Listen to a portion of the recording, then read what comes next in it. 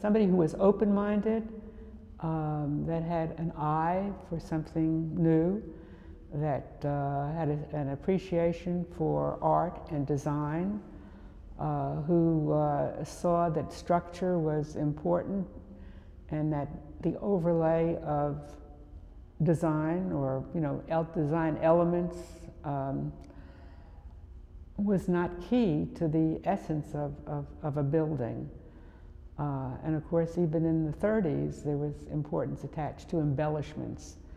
And I think that modern architecture just sort of did away with embellishments to building. It was the design itself that was important, and unessential, non-essential elements were not part of it, at least for a certain time.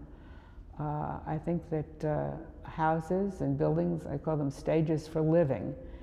And you bring in your own props, and I think you may start with a bare stage, but a lot of us in the course of time bring in so many props that we don't function, or does a building function in the same way. But I think that just the simplicity and the honesty, using materials that were natural, I think this is what, now you might say steel is not natural, but you're honest about the materials that you use. You don't try to be something that you're not.